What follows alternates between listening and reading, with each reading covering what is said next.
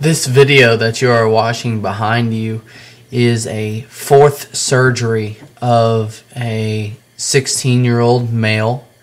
The first surgery, he had osteochondritis dissecans when we went in and inserted 2 disintegratable screws in there and 2 holes to make the bone bleed and regenerate.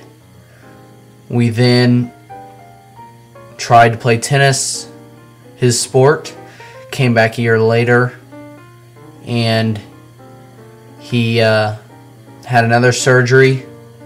We took the disintegratable screws, were gone now, and we put in 2 metal screws in there to make the pieces of bone stay together.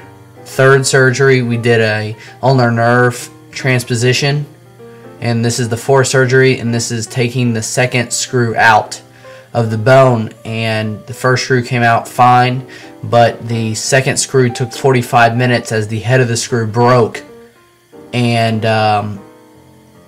it